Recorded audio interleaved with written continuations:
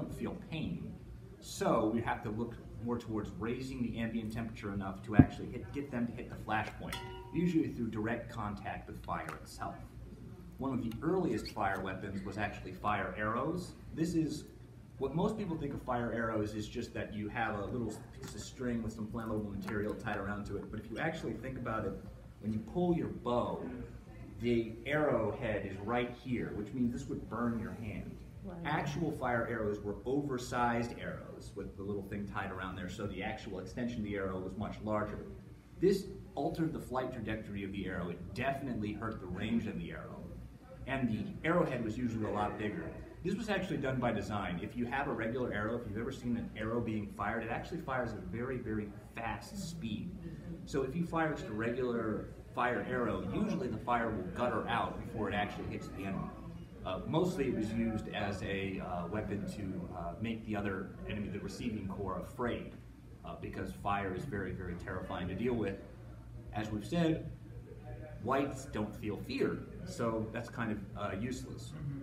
However, there is an actual weapon that we can design that is very, very different. What we use is a small thing of iron wires, and a hollow shaft and a hollow arrowhead. And in that you can put a coal, burning coal. Because coals burn at a higher temperature and are much, much less resistant to wind, you can actually fire that at a greater distance. You still have to basically fire and release. You're not going to get very much accuracy because fire burns and convection is a thing, so you don't want to burn your bow hand. But you can actually use that. You want to go and fire into the largest concentration of whites you can. If there are any snow bears or snow cats, that would be the ideal target, because when they go up, convection means that the air temperature heats up around it. Then you're going to go and get the white next to them to go up, and that'll get the next white to go up, and so on and so forth. So you want to be able to burn these large formations of others. I call this the cascade fire scenario, and I'll be using this a lot during this, basically a cascading fire to set the white armies ablaze, and if the others are there, they're probably going to retreat rather than risk being hit. I'm not exactly sure what we said. We don't know exactly how the others like it, but given that they are ice fairies, I'm guessing fire is not too kind to them. So now if you want to, the problem with that is that, well, arrows do have a good range, but you want to engage them at as far range as possible. So if you have the chance, if you know the others are coming, building siege engines are probably your best bet. If you're familiar with the idea of what a catapult is, the actual term is mangonel. It's a little bucket-armed thing. It uses torsion and fires like that. You can actually use what's called. Do we have any baseball fans in the audience? Do we have any baseball fans? Okay, you guys know pine tar. Pine tar is actually a medieval thermal weapon. It was used actually as caulk in the Middle Ages to caulk boats and barrels and buckets. If you thicken it up with a little bit of a thickening agent, in history, typically animal fat is what was used, but given that animal fat is actually useful to eat, I would say actually sawdust would be a better option for what we're dealing with. You can actually thicken it out into something called pitch. Now, pitch was typically used for roofs in the Middle Ages. You would use it to help waterproof your roof if it was made out of thatch. But pitch is very flammable, and kind of like napalm, it's more of a jelly. So it'll stick to whatever it's hitting, and it will burn out much slower because it's so thick, as opposed to a liquid, which burns out relatively quickly. If you get that, then this cascade fire scenario will happen even more likely, because the others seem to have this ability to lower the ambient temperature around them. We see they bring the snow and all this other terrifying stuff, and you see that fires kind of gutter down in their presence. So making sure your fires are as long-lived as possible is the ideal scenario for our purposes, which is to burn the white armies before they even get close.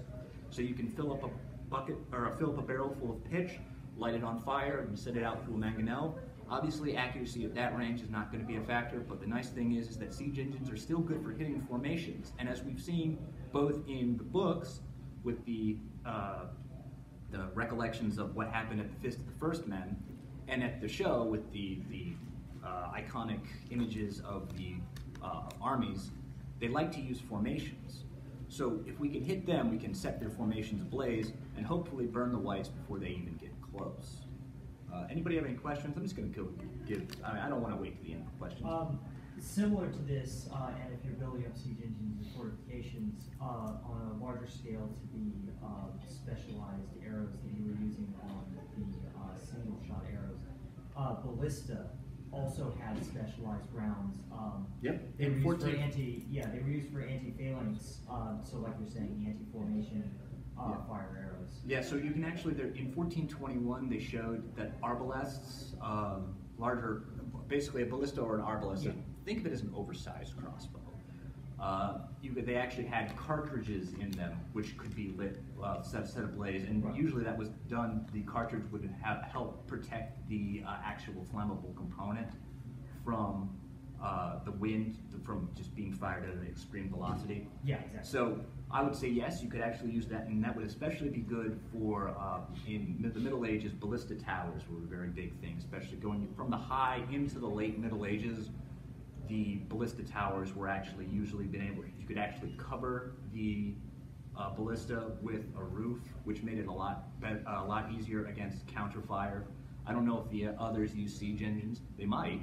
That would actually be a terrifying thing if they started catapulting white corpses into your fortifications and then having them reanimate. Although I don't think that would actually work at Winterfell or Storm's End. We see that Bran the Builder seems to put a little bit of magic mojo into the walls. Yeah. So I think that the undermining of, if they could just say, hey, all of you whites start digging with your hands until you get under the walls of Winterfell, I don't think that would actually work in anything that is built by Bran the Builder. So if you have to go in, defend yourself, Winterfell or Storm's End are probably your best fortifications. They can walk under the moats of Winterfell, but there's the moats of Riverrun. They could probably eventually get into Casterly Rock, but there's no beating the magic that good old Brandon the Builder could get for us. This gentleman over here, green. Is that a green hand shirt? Sir Ramiro. Oh, Sir Ramiro shield. Okay. In the show, when the masters are trying to take back Marine from their fleet, we get kind of like a money shot of siege weapons and like how they work and how they load and how they fire. Is that like an accurate description, and would that be effective at Winterfell? I do not watch the show, so I cannot. But however, were these naval based? Yes. Okay, so yes, actually, siege engines can be mounted on naval vessels. They were originally used to fight other naval vessels, but as it turns out, that's so hard to actually aim them that it was almost ineffective. In one of the most famous naval siege weapons, which actually could be used, was Greek fire. The Byzantine army would have basically siphons that would spit out Greek fire, which the formula is actually lost to us. It's currently theorized that part of it was a petroleum base. There's natural petroleum reservoirs around the Black Sea, which the Byzantine would have access to. You could actually put out Greek fire with urine and vinegar, which is why ships that were facing the Byzantine navies would often use vinegar and urine-soaked hides. They would put them on the sides of their ship. But they'd also do all sorts of other stuff. They'd actually fill pots with Greek fire and then try to throw them over the decks, over the hulls of the ship, so that it would land on the deck and spread fire to both the very flammable deck and the very flammable crew, because water would not extinguish Greek fire, which was very, very terrifying if you were on a ship and had to have a pot of fire coming at you. They also threw pots of scorpions at people, which was just funny. But that's beside the point. That won't actually work against the whites. All right, anybody else have any other questions, or are we going to go to the next thing? Next thing, all right. So you can actually also, if you are in an emergency situation, there are other thermal weapons you can use in an emergency. Merchant cranes are actually really good for dropping bales of burning hay on troops. So if you are in a port, or if you're on a ship, or if you're just, if they just say, hey, congratulations, the whites have bypassed Winterfell and are marching on King's Landing, what are you going to do? Well, that's actually one thing you can do, is actually use combustible materials loaded onto a merchant crane, light it on fire, then drop it on your enemy. That was actually done by merchant ships who could convert themselves into essentially pseudo-warships, not as good as any actual galley with Marines loaded on board, but you gotta, if you're in a fight for your life, do what you can, drop a load of burning hay on people. That's what I think is another good idea to use. Now let's talk about how to beat the actual others themselves. Fire might work, it also might not, and you might just be in a duel situation where you're dealing with with another. Now Dragonglass, which is obsidian, is actually the best weapon to use against them if you're not using Valyrian Steel. Dragonglass is a volcanic glass. It's obsidian. It's basically it's been used by peoples to create sharp edges since the Neolithic, if you can actually believe it, because it's actually incredibly sharp. They use precision scalpels with obsidian tips today. You can actually cut almost on the molecular edge with an obsidian blade just to show how impressive this is. But the problem is that obsidian is very brittle, so you can't make large blades with it because they will shatter. Even spearheads, they might shatter with enough force if you're using it. So I would actually recommend using obsidian arrowheads against the others, because if the arrowhead is going to break, commonly actually arrow shafts would break upon impact with the enemy anyway. So if you're going to have a disposable weapon anyway, you might as well use range as a factor. We see that these others in the Waymar Royce prologue, they're almost supernaturally elegant. So what you actually want to do is drill your obsidian archers in volley fire techniques. Volley fire is when everyone will draw and fire at the same time. You might see it in certain war movies. They'll say draw and then fire, which is actually inaccurate. Fire was not actually used as a term for it was either loose or release was the correct term. Usually it was draw, set, knock, draw, pull, and release, or loose. So when you want to do that in volley fire, because it makes them unable to dodge as effectively if many arrowheads are coming at them at once. And if your troops are finely drilled, they're less likely to panic. That's actually one of the things in the military. The reason why people drill so often, it's that to replace that fear response. So instead of falling back onto the fight or flight response that happens when you're in a stressful situation, you actually fall back on the train. And that's what you want to do. You want your archers to be able to hold their line, to be able to draw and loose as a single unit. The actual camaraderie of doing this is actually shown to have a beneficial effect to help keep people from fleeing. But also, we want to be able to deliver concentrated fire against the others, and we don't want them to dodge with their supernatural, almost lazy elegance, they say, that they're able to just kind of, I don't care. Well, you will care if you have 25 obsidian arrowheads coming at you. I don't know how much the others actually have human thought processes. I don't want to anthropomorphize them too much. They may in fact have different, completely alien thought processes entirely. But I do believe that they do remember that humans have been able to defeat them in the past, whether that be Azor Ahai or the Last Hero or whatever. They do remember that there were techniques used against them. Using these same techniques against them would probably cause them to be much more cautious and less likely to invade, because their best tactic is actually to invade with overwhelming force. They don't care if their whites get down, and they can reanimate them, and every corpse that you lose, every person you lose, is another basically reinforcing their army. So when you engage them, you want to lose nobody if you can, or as few people if you have to. So the idea being is you want to be able to hit them and force them to not use this overwhelming force technology. That gives you the time, the ability, not technology, I'm sorry. That will give you time to bring all of your people behind walls where they can no longer use these mass wave attacks against you.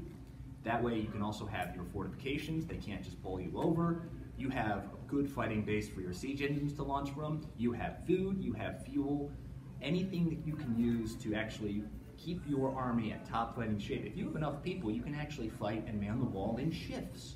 Just having a good night's sleep has been the bane of, people have won and lost battles based on whether or not one side has had a good night's sleep. And if you can actually have your people manning the wall 4 shifts of 6 hours each, that's actually a tremendous fighting advantage. You can have you can have even non-combatants doing things as well to help them. Battle of Doryaleum is the classic example. In the First Crusade, the Norman knights under Bohemond of Taranto were basically backed to a river, and they had a shield wall. And the Seljuk Turks were basically using fire and retreat, basically trying to get them to bait them out of the shield wall. About 6 or 7 hours into this, in the baking Turkish sun, these guys are still holding their wall. You had the women of the camp would go actually draw their water skins up from the river, basically wait until the last volley of arrows, run up and start basically giving the troops water.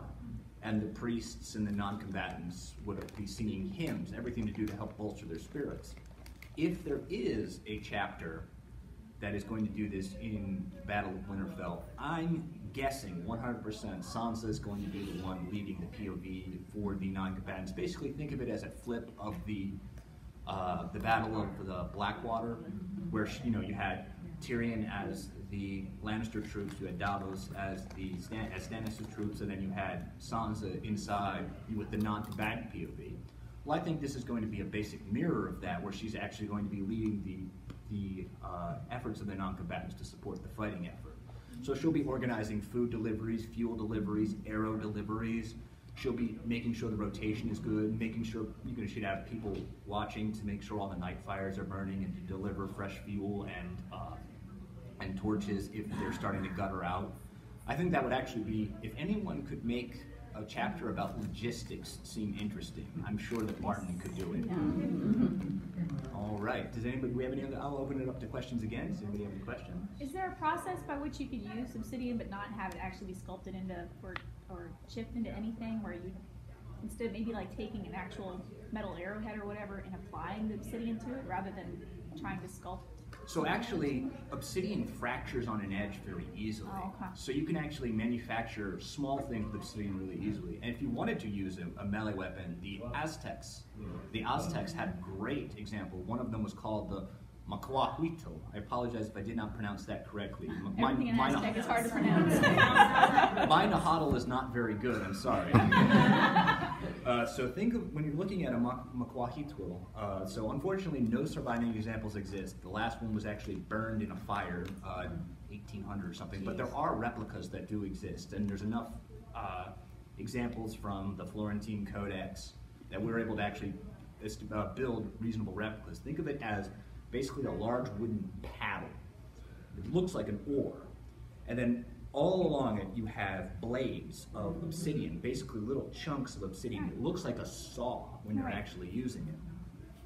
So one thing I think we could actually use, if you could train maybe a squad, maybe a fire team or a squad, I think you could do about 9 men, trained with this sort of thing to kind of look for dogpile tactics against another, because we've seen that they're able to parry very lazily and elegantly. So what you want to be able to do is surround them from multiple sides. Oh yeah. And try and hit them. So as long as one of those blades can get past the defenses. Yeah. I mean, according to what we've seen happen with Sam the Slayer. Yeah. All you need is one hit. Right. So when we want to train our Macuahuitl troops in. Basically, think of them almost as dogpile tactics. You want to be able to swarm around them, hit them from multiple sides, and get one good side. I just keep on thinking of that scene from Shaun of the Dead where they're going, "Don't stop me now." It's not wrong.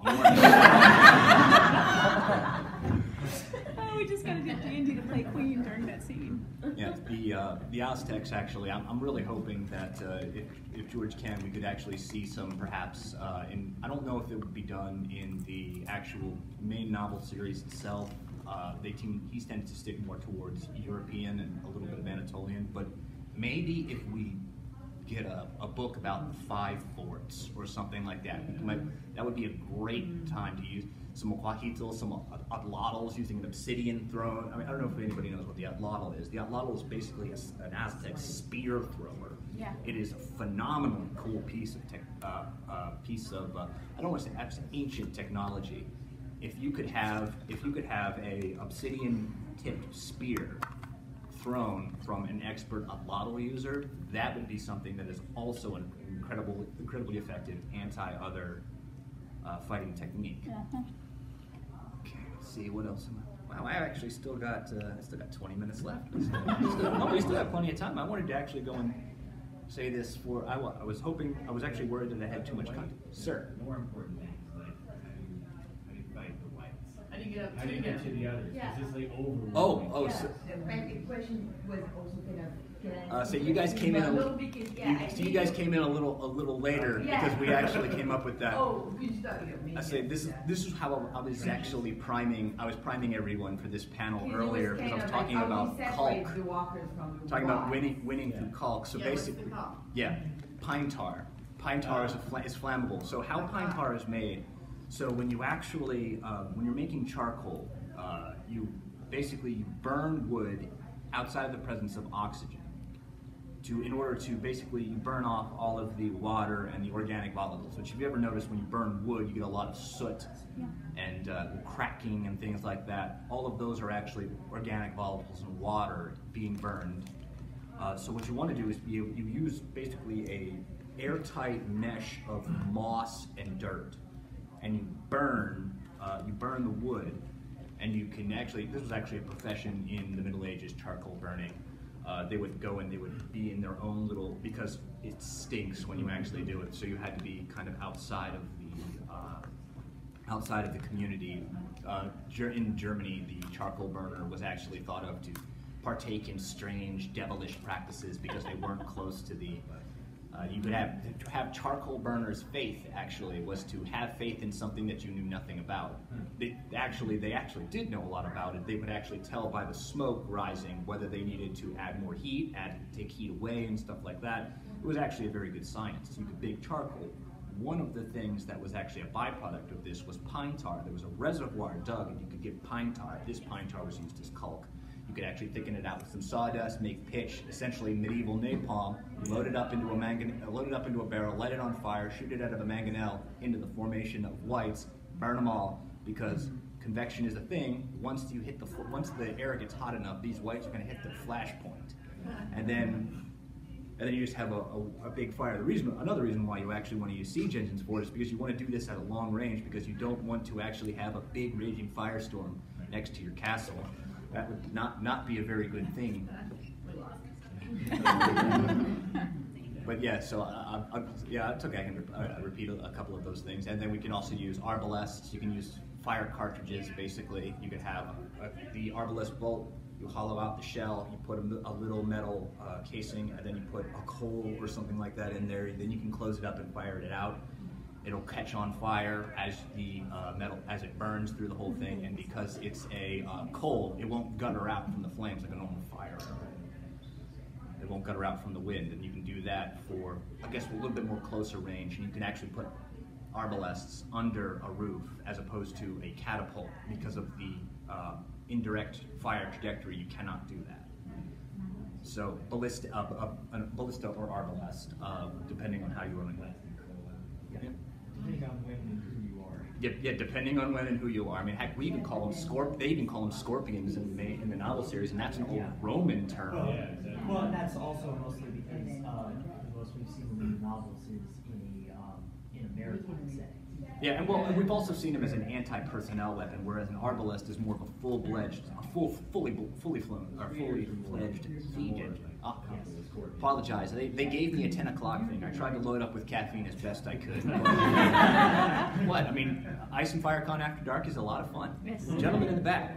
How far do you think the others will make it in the book? Do you think they'll be stopped in the river land? So that's a good question, because the best indication we've given has been Daenerys' vision in the House of the Undying, which shows the trident. All the way down. But at the same time, those visions are subject to interpretation, and she is filtering it through the lens of Rhaegar and that sort of thing. So we don't know actually if she's seeing a literal vision of the others making it all the way to the trident, or if she is visualizing this climactic final battle for the Dawn through the lens of the Battle of the Trident, which is the climactic battle that she knows and understands through her education with Viserys. So, I don't want to interpret those things as literally as possible, because as we've seen in the books, when you interpret prophecies as literally as possible, that's usually how you end up bringing them about. Yeah. Yeah. Good old Cersei. Yeah. So I don't know if this is, and we've actually also seen with the Forsaken chapter. Is everybody familiar with the Forsaken chapter? I don't want to spoil anything. Okay, I don't. If some people have decided that they don't want to. They don't want to do this. So we see actually we see a lot of Damphair's visions are actually filtered through his fears. Yeah. And so again, we see that these visions from the Warlock's wine they're subjective. They're taken through your own contextual understanding, which is great from a writing standpoint, because you can do a lot of cool things with it. But at the same time, it means that for us objective viewers looking at it and trying to make predictions, we have to wonder what is being filtered through contextual understanding, right. and when is the cigar actually a cigar? Yeah. So I think that the others will. I honestly think that the others will actually go down into a sort of set piece battles. There'll be a battle at Winterfell. There may be a battle at King's Landing. I'm not quite so sure, but I really think that in essence the last battle is going to take place in Winterfell, and then I think the Dragon Riders are actually going to go to this curtain of light beyond the edge of the world, and then they're going to see what's actually going on with the Heart of Winter and other town. They're going to take the dragons out there and basically take no prisoners, scorched earth style. I don't know if they're going to come back from that. I'm assuming that would be after the wall has fallen. Oh, the walls. You don't build a wall that big without having it fall down. Right. It's just Oh, well, just because of that whole thing with Silverwing not wanting to go beyond the wall. Yeah. So I'm actually curious about that. I wonder if it's because it's an ancestral memory, or I wonder if it's just the recognition of the others beyond the wall. It's like, would the actual could a dragon rider coax a dragon beyond the wall, or would their instincts take over and they say, no, we're not going to go there? Or does the same magic that prohibits the others from being able to come near the wall? No, that is the also true. But at the same time, we have seen dragons at Winterfell. Right. So it makes me wonder exactly what this sort of defensive magic that Bran the Builder has actually built. And given George's track record with magic, we're probably not going to know. Right. You're going to leave it vague. Yeah, it's magic. It defies your mortal understanding. Yeah. So anybody else? Like I said, I've explained a lot of stuff. I think maybe, are you guys all ready and willing to fight the others? Gentleman in the back. I don't know, I can't relate, so I don't answer this. Could they use wildfire? Okay, so wildfire, the problem with wildfire is, logistically speaking, it is so unstable that it is actually a danger to transport. Right. How would you deploy it? I know the Greek fire, which is what wildfire is based on, was used by the Byzantines in naval battles. Mm-hmm. So how would you deploy it on land battle? So I would actually use it much the same way as I was talking about with my my burning pitch scenario. I would fire it from barrels outside from mangonels. We've actually seen Tyrion drilling catapult crews with this. The green paint, anybody who spatters is replaced. That actually might be another nice little parallel from the Battle of Blackwater being translated to the final battle between the others. George loves to bring the books, the things from the first novels into the later novels, so yeah. I could definitely see that. Again, without the ability to stabilize the compound, just shipping it would be a danger. The clear parallel is Weepy Dynamite. Is anyone familiar with Weepy Dynamite? So dynamite is essentially a compound of, it was, I believe, diatomous earth originally, but then they used sawdust and wood pulp and stuff like that, soaked in nitroglycerin and then in a wrapper. The problem is that nitroglycerin would soak out of, and it would look like it was crying, hence the term Weepy Dynamite. When dynamite aged, it became much more unstable, and you could actually hear all of these. Nitroglycerin can be set off with jolts, and so you can actually hear all of these horror stories in World War II of combat engineers having to go in the back of trucks with Weepy Dynamite, crates of Weepy Dynamite, worrying that any bump in the road was going to set off Yeah. one of them, and if one of them gets set off, the rest of them get set off, and you are gone. That's just it. There's no coming back from that.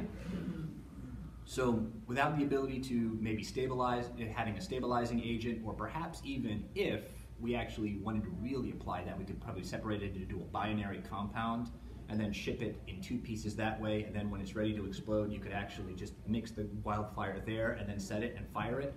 I don't know exactly the process of how it works, and we hear the pyromancer's deal has kind of got a weird cargo cult alchemy vibe to them, so applying the scientific method to their processes is just asking for failure.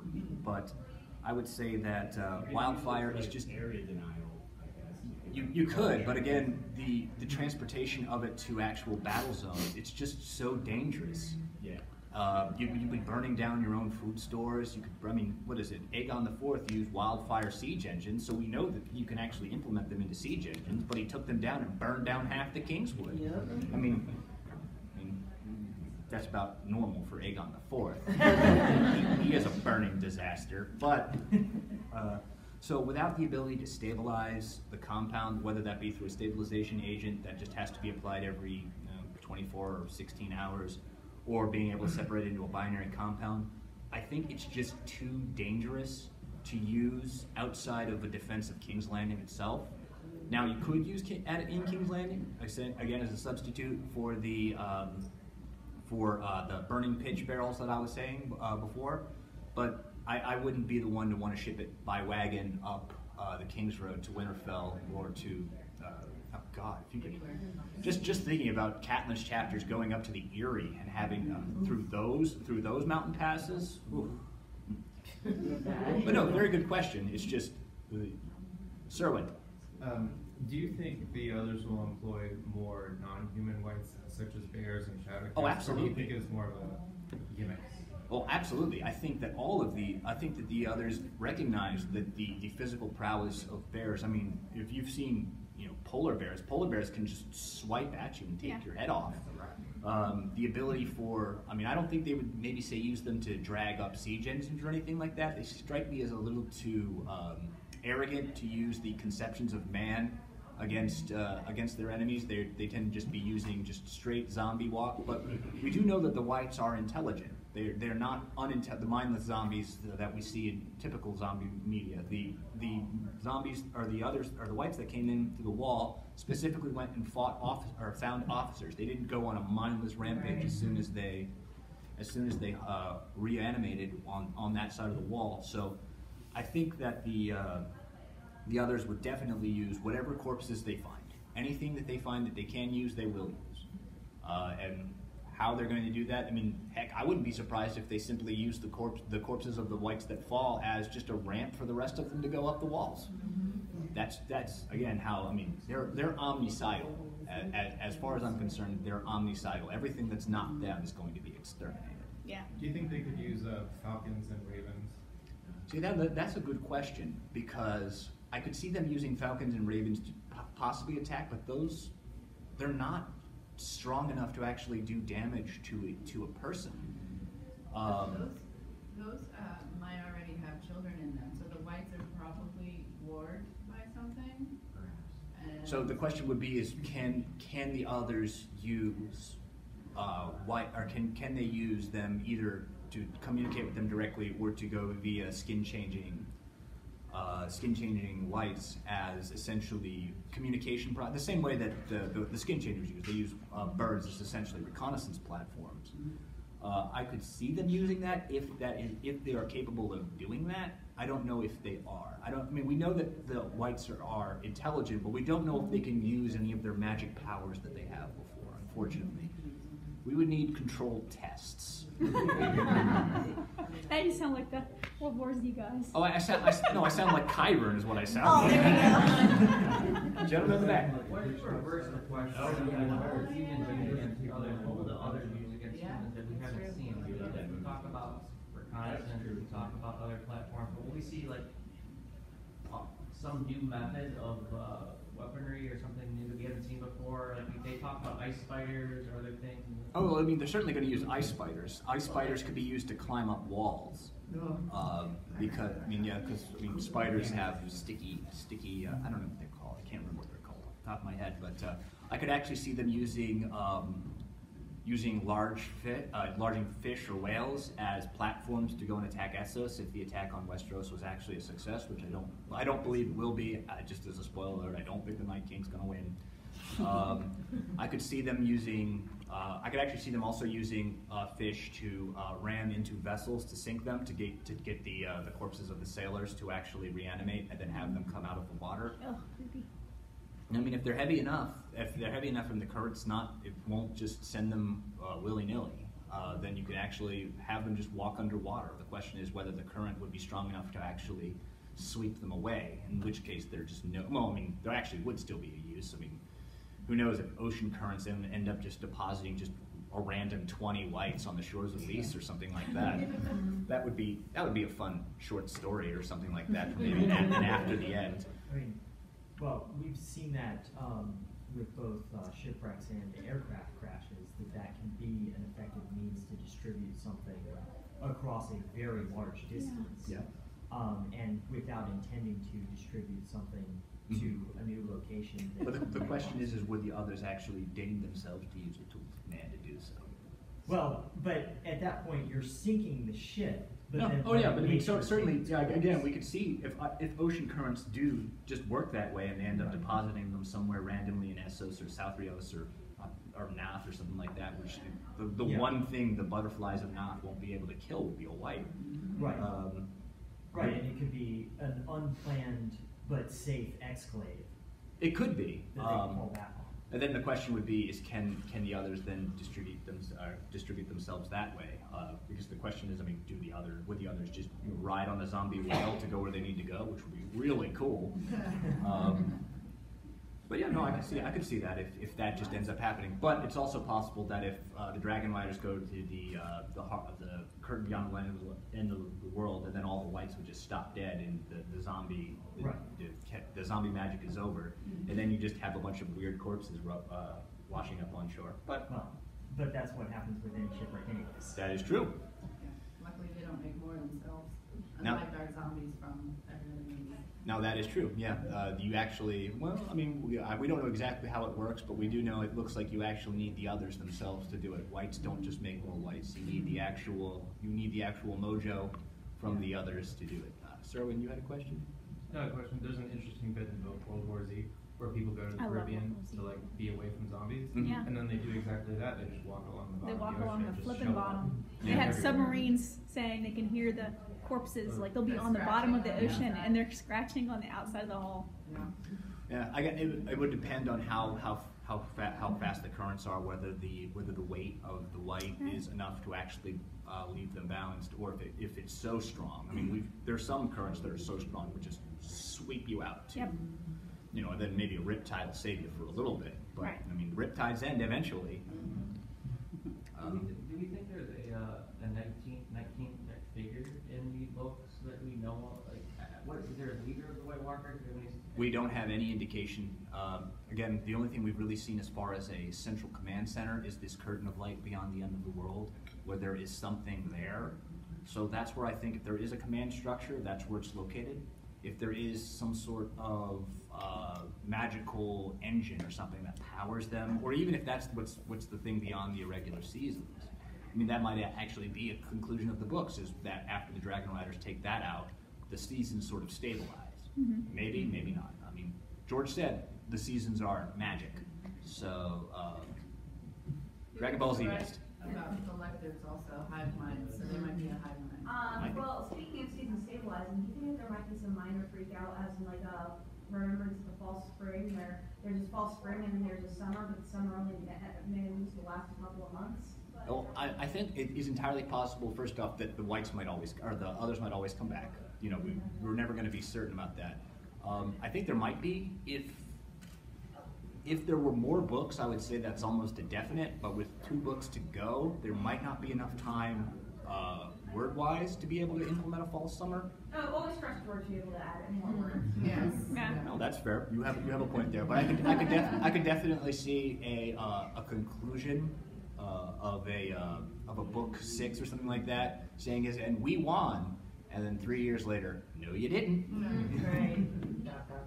Hmm? Yeah, certainly. Did anybody else had a hand up? Did somebody? Anybody? Okay, well, I think I'm about 4 minutes away from when I'm supposed to end the panel anyway, so I think that's good. But did everybody enjoy it? Is everybody ready? Yeah. Is everybody ready to fight the others?